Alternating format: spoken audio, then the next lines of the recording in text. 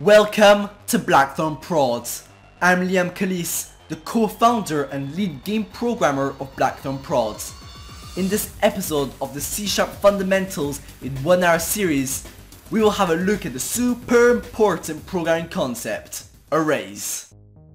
So an array is basically a variable that contains several pieces of information. It's just like a list with several list items inside of it. The way we create an array is like this. You first put the type of the array, so you could put an int, float, bool or string, and then you just add a pair of square brackets which will tell the computer that you're creating an array. Then we follow off with the name of your array and then an equal sign. After that, we write the keyword new, then again the type of the array and the square brackets, and this time inside of the square brackets you put the number of items you want in your list. In other words, how many pieces of information you want your array to store. Okay, and so just like that, we initialized our array.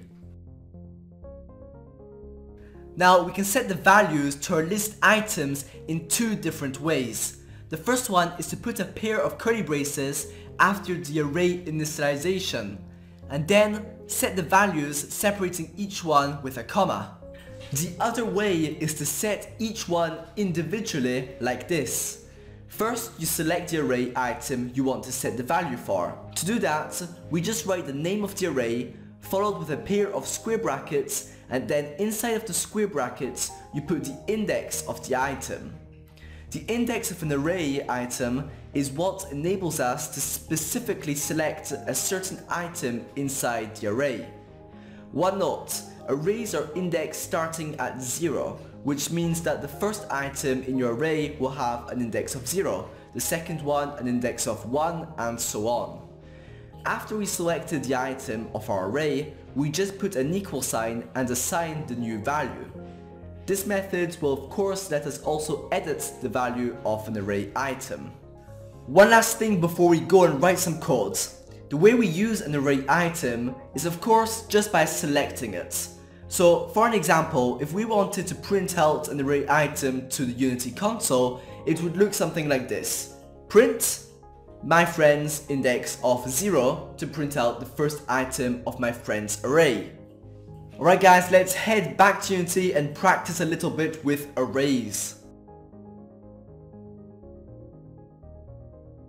Okay, so like always, I'm going to go inside the assets pane, right click, go to create C# script, and this one I'm going to rename it to arrays.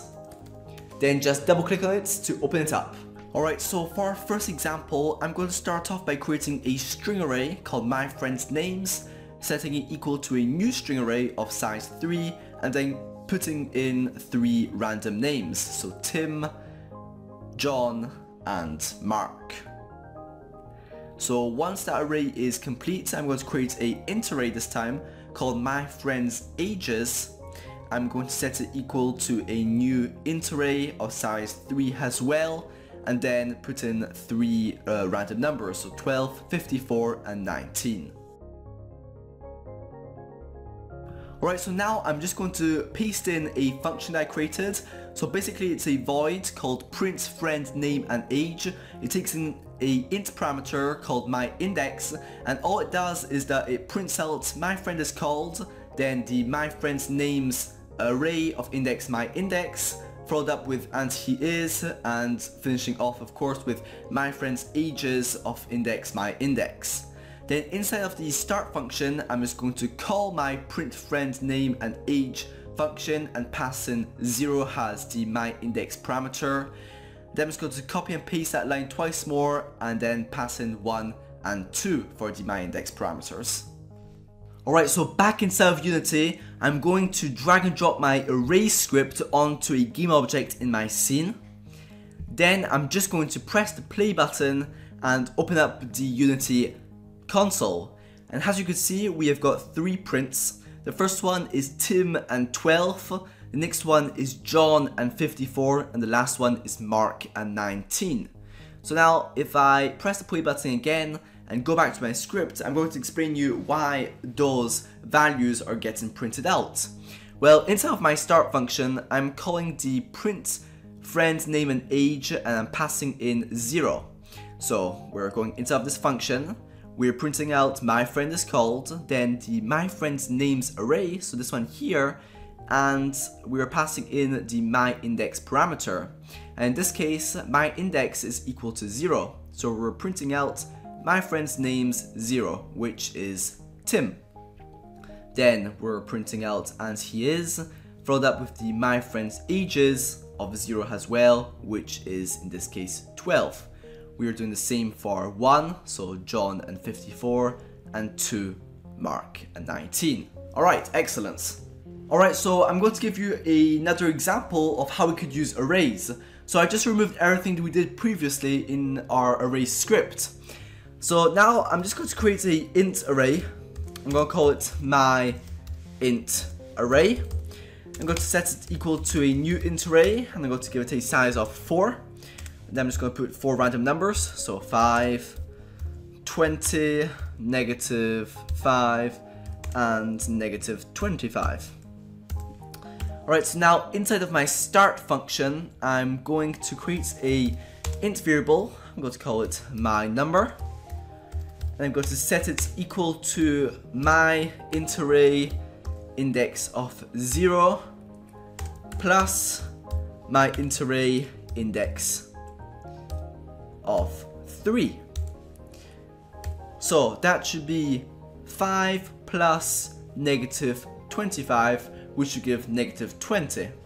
So then I'm just going to print out my number, and if I save and head over back to Unity and press play, we should see -20, which we do.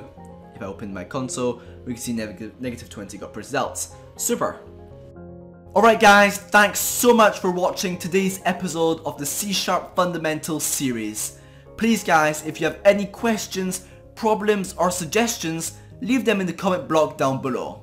We will answer the fastest possible. If you are enjoying this series, please put a like, it helps us out a lot and it only takes you about 1 second to do. Of course, don't forget to subscribe to our channel for new awesome game development videos every week. Alright, that is all for today. Cheers guys!